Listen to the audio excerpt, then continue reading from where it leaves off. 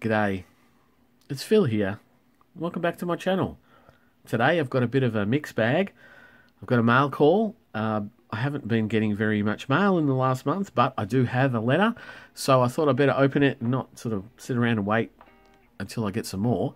And because I've only got one piece of mail, I thought I'd go through some of the purchases that I've done over the last little while. I haven't done very many purchase videos for ages. The last one I think I did was the Commonwealth Games set from Woolworths, but I've got some other things from the Mint and I thought I'd show you what they were, just to keep you informed. Let me clean off the stickers that I've been getting from YouTubers around the place and get into the envelope. Well, there's the envelope that I've received. It's come from a viewer of mine, Peter J. So he's lovely, put it in a lovely padded post bag. So if we can get a little bit of scissors action going, cut her open, see what's inside. Always appreciate my viewers sending me things. You don't have to send me anything. The post box is there, so if you want to correspond with me, you can go right ahead. So we've got a bit of board. Oh, here we go. G'day Phil.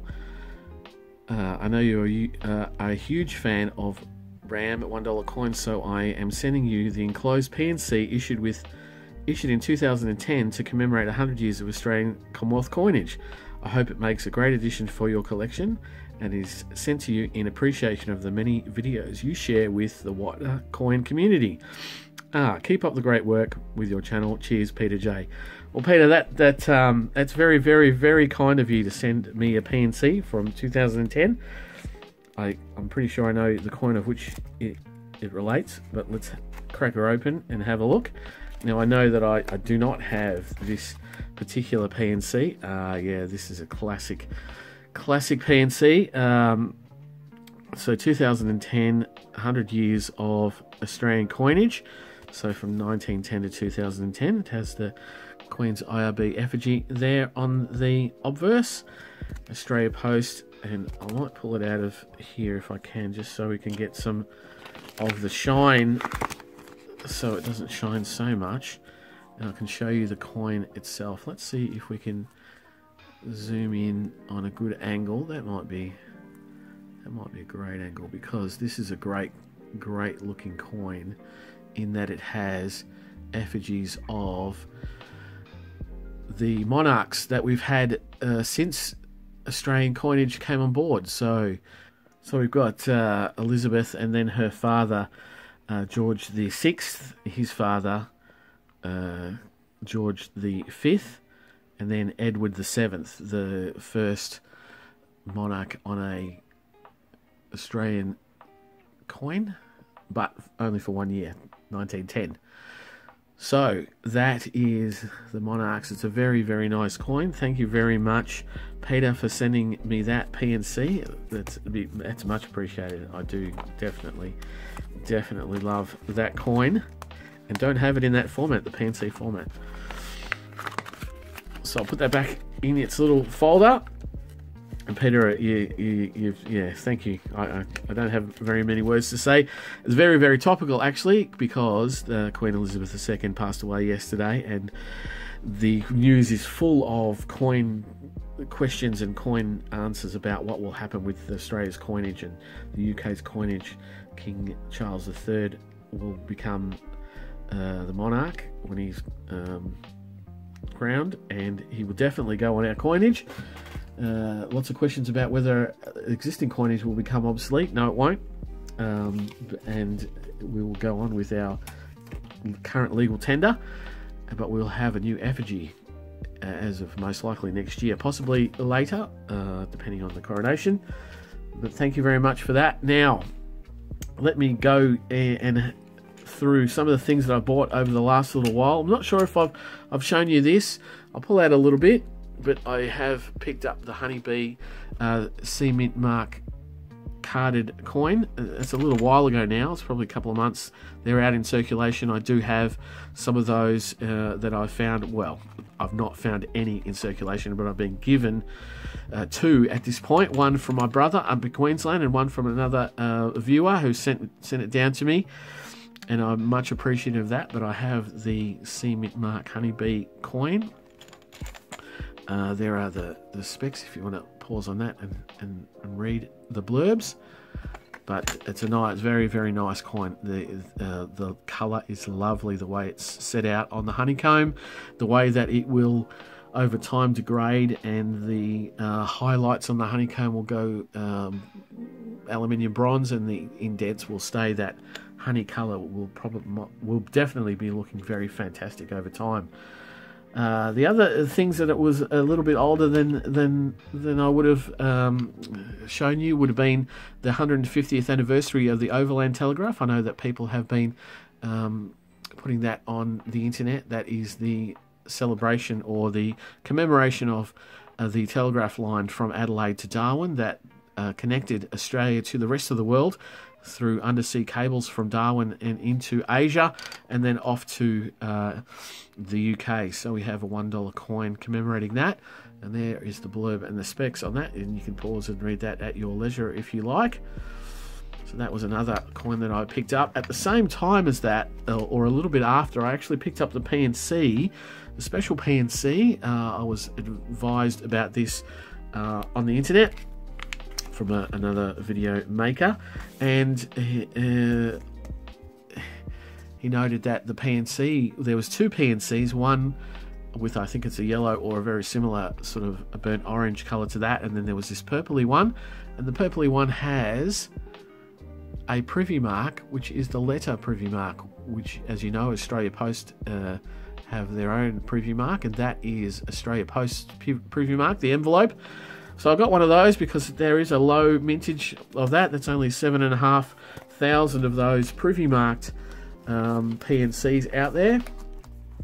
And yeah, definitely something worth keeping in my book with a privy mark, a separate $1 coin from everything else. It's very hard to get some of the very low minted privy mark and mint-marked coins. So the 250th years of Overland Telegraph, very, very nice. That was added to my collection over time.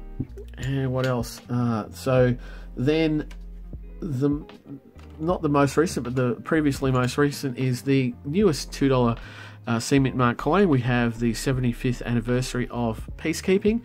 So we have two doves with a blue coloured ring in the centre, and that, I understand it's going into circulation. I wasn't sure about that. I heard from another YouTube video that it most likely will go into circulation, so we're looking forward to that. But then again, we have $2 on the obverse. There is the blurb and the specs, and you can also pause on that and read that at your leisure. But commemorating peacekeepers from Australia for 75 years, which is a very long time. And even though it is military based, I have somewhat of a military background, but yeah, I do enjoy the military type coins, which then leads me on to the next coin that I picked up, which is, and you would have seen this around the traps and heard about it, it was in the news, a lot of places got word of it, the 75th anniversary of the Australian Signals Directorate. Now, mostly it was advertised because there's a code in amongst the coin itself. The coin can be decoded. There is the obverse with the Jodie Clark effigy of the Queen. There is a spiel and the specs that you can have a look at. Pause at your leisure. Now, I won't go through the whole detail of how to unencode it or how to decode it, but there's the coin itself, and I won't pull in too close, but basically there is 7 levels of coding that you can find. And the first, because you look at the obverse of a coin most times, you'll see that there are dots under the letters above the legend, and the first code is Braille. So if you can decode the the braille on the obverse there, then you'll get a word which will give you the code @bash, and then if you look at the outer ring of the numbers on the reverse, if you use @bash on the outer ring, you'll be able to find another code, and then the third code relates to the inner ring.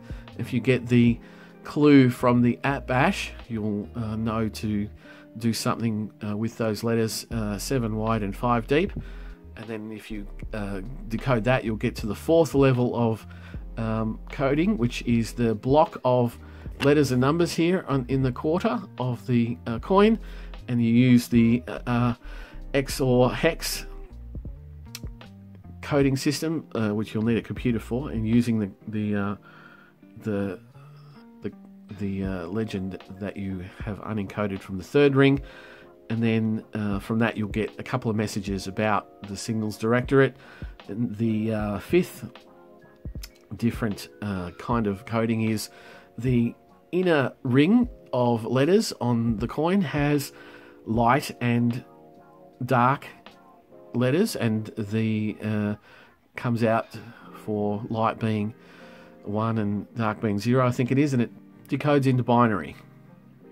And then if you look at the outer ring, you've got light and dark and also shaded letters, and that is Morse code, with light being dashes and dark being dots and shaded being gaps. And then also the card itself has binary numbers on it, and you can decode that as well. So the whole package is something to be poured over, decoded, looked at, and it is quite a coin. It did sell out relatively quickly, and you can't really get them at the moment. The prices have not skyrocketed, but they're a little bit up, certainly on eBay. It's hard to get, and it's a very, very nice looking coin, very busy. Wouldn't last very long in circulation, but it is a nice coin nonetheless.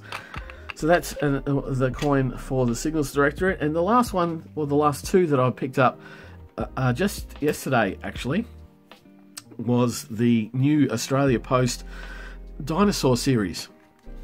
So we saw the Australia Mint do a dinosaur series for the Privy Mark at the end of the year, but the Australia Post has gone above and beyond with 4 different coins of 4 different dinosaurs in a set. They've got 2 sets, the uncirculated 4-coin series and the uncirculated Privy Mark 4-coin series. So 4 coins of the just uncirculated series is $12, and the Privy Marked series is $20. So every one of these Privy Mark coins has a D, an I, an N, I think that one's the N, yep, and an O, so Dino as a Privy Mark on those 4 coins. So we have Privy Mark coins and we have uncirculated coins, and they'll also be turning up in our change, because there is the Australia Post will be giving them out in change as well. So we have new coins. There is also a PNC of this particular coin with a Privy Mark, but I haven't been able to source one. Very similar to the 150 years of Overland Telegraph, there is one of these dinosaur cores with a envelope Privy Mark, but I couldn't find one, and I can't get one through Australia Post. I'll have to go either through the secondary market or find one in another fashion, or I'll just have to miss out, like sometimes that happens. But there is an envelope Privy Mark, one of those. I think, again, 7,500 of those minted. They sold out relatively quick as well. So there is my mail for today from Peter J, a PNC. Thank you very much, as well as some of the things that I've bought over the last little period, and PNCs, as well as carded $2 coins and so forth. So it's been a little bit busy over the last sort of 2 or 3 months with coins coming out. There's a lot going on there on that screen, but thank you very much for watching. Hopefully not too boring, and next time I do one of these, hopefully we have a little bit more mail from viewers, but either way, it doesn't matter that much. I still love to noodle, so you'll always see my noodling every 3 or 4 days. So happy to do that for you guys. But otherwise, I'll see you in the next little while. Stay safe. Have fun. Bye.